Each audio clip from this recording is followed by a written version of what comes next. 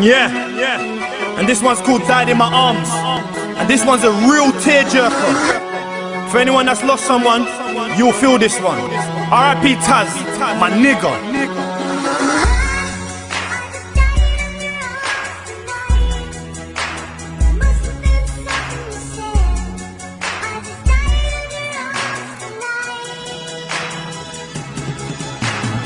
How can you die in my arms tonight without me saying goodbye one more time?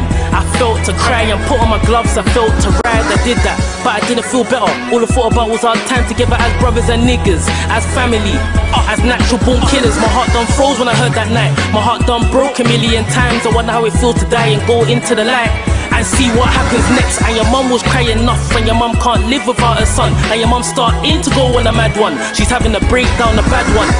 And your sisters too, and the whole of your hood be missing you. Need to get out there when you flipping youths and show these little kids what the pistol do.